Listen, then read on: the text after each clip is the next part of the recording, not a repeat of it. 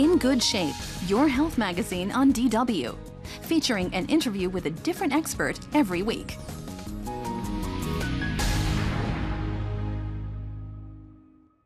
With me in the green studio today is Professor Christian Werner. He is director of the anesthesiology department at Mainz University Hospital and vice president of the German Anesthesiology and Intensive Medicine Society.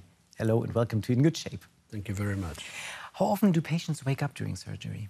Well, the numbers vary, but we believe it's about 1 to 2 patients out of 1,000 that receive general anesthesia. That's quite a lot, isn't it? It is very concerning, and it depends a little bit on the sensitivity of patients to anesthetic agents. It depends on the surgical intervention. For example, if you have a patient in shock or for cesarean section, we tend to go low on the anesthesia because of the cardiovascular depression.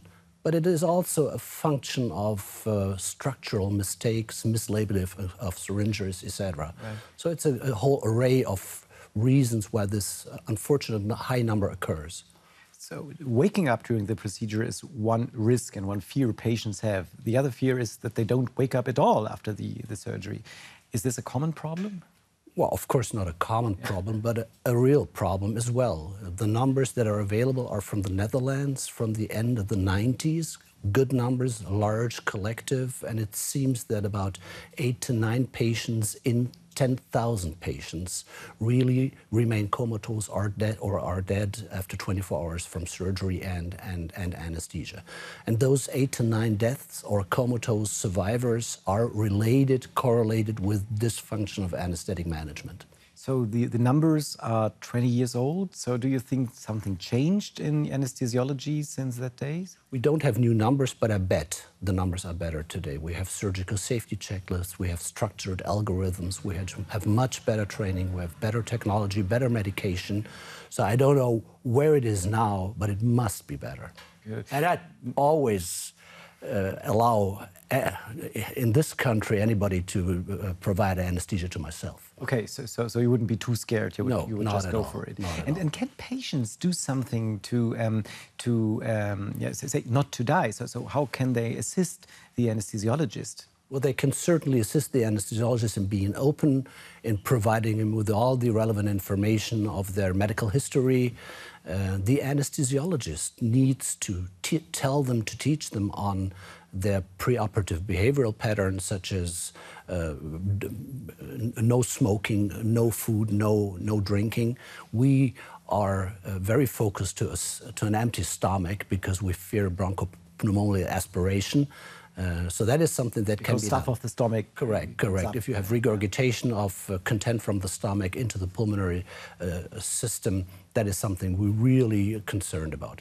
And then reducing fear, I think, is a very important endpoint of that pre-anesthetic conversation between the physicians and the patient. And could regional anesthesia be the solution? Is it more safe than the full getting to sleep? Well, it's not safer in terms of the incidence of complicated courses, but there is a revival of regional anesthesia most currently because it is believed that it at least reduces cardiovascular risk and improves intestinal function and certainly is advantageous in the post-operative period to treat pain. Is it true that 99% anesthesia is boring to the doctor and 1% is terror?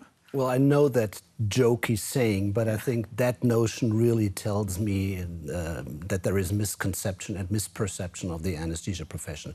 No, I would fundamentally disagree with that. Yeah, and I wouldn't fly with a pilot who says that 99% of flying is fun and 1% is fear. I like that analogy. Yeah, right. And why do children and older people have higher risks in anesthesia? Well, certainly for the older people, there is comorbidity, cardiovascular disease, pulmonary disease, there is metabolic disease, and those patients are prone to undergo complications.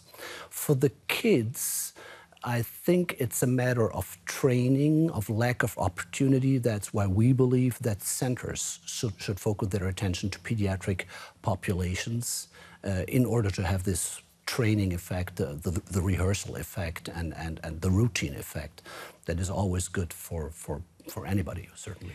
But even if the operation goes fine and the anesthesia goes fine, people still have the fear that if they are anesthetized, that they get stupid from it, that they get dementia. Is there any truth to that?